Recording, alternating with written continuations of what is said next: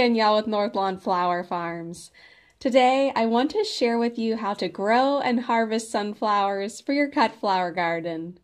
And you know, aren't sunflowers just the most cheerful flower? I have a smile on my face just thinking about their beautiful blooms. So let's get started by talking about how to grow these easy care flowers. Sunflowers should be planted in full sun once all danger of frost has passed. To get a jump start on the season, you can start seeds indoors 2 to 3 weeks before your last frost. Be careful not to start these seeds too early because they grow quite fast and resent becoming root-bound in a container. I have a lot of squirrels, birds, and bunnies on our farm, and they want the sunflower seeds and newly sprouted plants just as much as I do. So I start all my suns inside under lights. If you prefer to plant your seeds directly into the garden, you can also protect them from critters by covering freshly seeded beds with frost cloth and anchoring the corners down with heavy stones or landscape staples to keep the birds away until the plants have had a chance to root in. Sunflowers are not picky about soil type. Almost any average soil will suffice. Be sure to water them in well when you plant them, and keep them watered for their first 10 days of life. After that, these guys can pretty much survive without you. They are heat and drought tolerant, taking all the elements in stride. How you space your sunflowers is dependent on the variety of sunflower you're growing.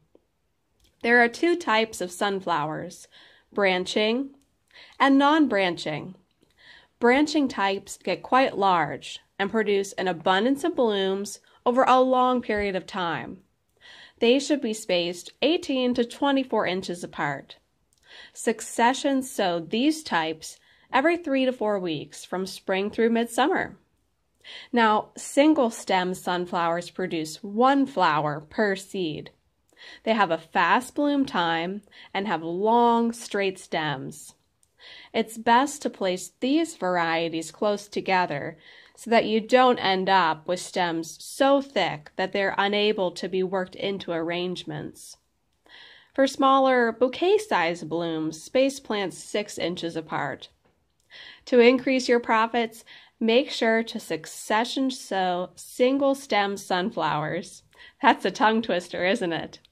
They should be sown about every 10 days throughout the spring and early summer for a steady supply of cuts. Now, whether you choose branching or non-branching, be sure to choose pollenless varieties when planting and harvesting as cut flowers. Sunflower pollen can and will ruin anything from antique tablecloths to bridal gowns. But there are so many pollenless varieties that I'm sure you'll find one to make your heart happy.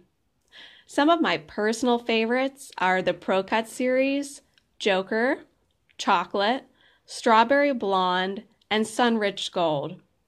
This year, I'm trialing some new varieties called Peach Passion, Ruby Eclipse, and Chianti. I can't wait to see how they perform. Harvest your sunflowers as soon as the first petals on a sunflower bloom start to open, and strip off all the leaves except for the leaf closest to the flower for the longest spaced life. Harvesting at this time will prevent insect damage to the petals. On branching varieties, make the cut at the base of the stem being cut. No flower preservative is needed in the water. Single stem varieties hold 10 to 14 days in the vase, and most branching varieties will hold for 5 to 7 days. Now that you have a bucket of big, cheerful blooms, all that's left to do is cut, arrange, and enjoy their beauty all season long. I hope that you've enjoyed seeing some of the sunflowers I grow here at Northlawn Flower Farm, and that these tips were helpful. Until next time, happy gardening! Bye!